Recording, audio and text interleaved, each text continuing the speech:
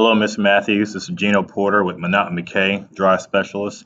Today I'm going to show you how to add the last fault code tag using data links in 755 series using Studio Logics.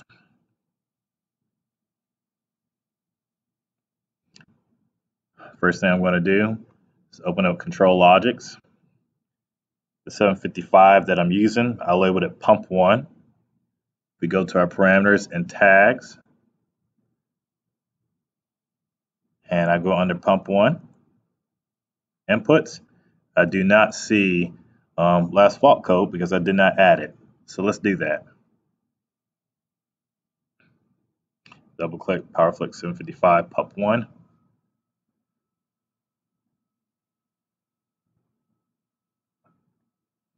Under module definition, I'm going to click change.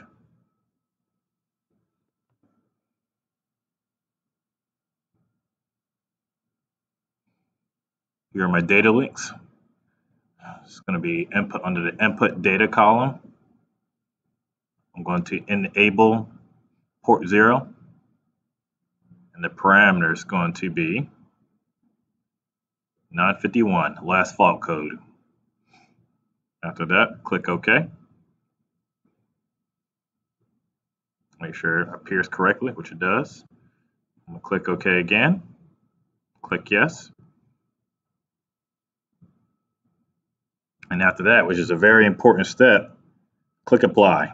If you do not click apply, it will not populate into your parameters and local tags.